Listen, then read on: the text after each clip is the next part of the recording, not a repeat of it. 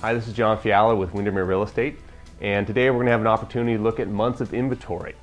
So we'll have a chance to see how you calculate the months of inventory, who can have an advantage of the market, buyers or sellers, and we'll look at a few examples here in King County, Washington. So let's take a look. Here's how you can figure out the months of inventory. First of all, find the total number of active listings on the market from last month. Find the total number of sold homes for last month. You can also use pending sales, but today we're going to focus on the sold homes. Divide the number of total listings by the number of total sales, which in results the number of months of inventory remaining.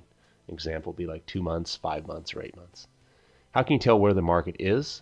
We can sometimes tell who can have an advantage, whether it be a buyer or a seller. A buyer's market consists of 6 or more months, balance is 3 to 6 months, and a seller's market is 0 to 3 months.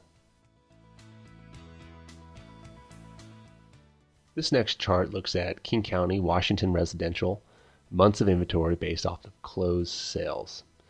So you can see a bunch of numbers kind of going up and down across the board, but they've kind of leveled out here towards December 2011, which ended at 4.2 months of inventory, which is considered a balanced market.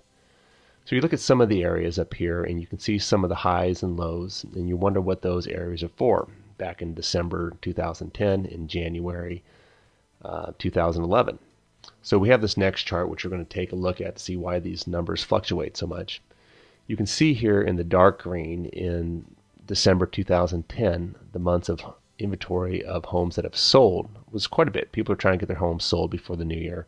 And then in January there was not as much homes that actually closed. So this is in correlation of why the numbers had such big dips and rises on the months of inventory. This chart is also from King County residential, looking at the closed sales, but is actually going back over the past 5 years. You can look at July 2007, which was the height of our market. It was considered a balanced market, and it has increased since then, and it's gone up to 15 months when in January 09, which is definitely considered a buyer's market. Since then it's gone down, it's gone up, and we've ended in December 2011 at 4.2, which is considered a balanced market.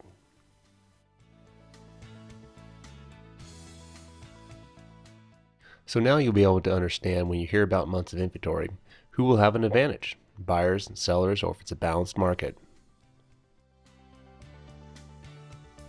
Thank you for learning more about months of inventory. Inventory changes by neighborhood, by zip code, and by city all the time.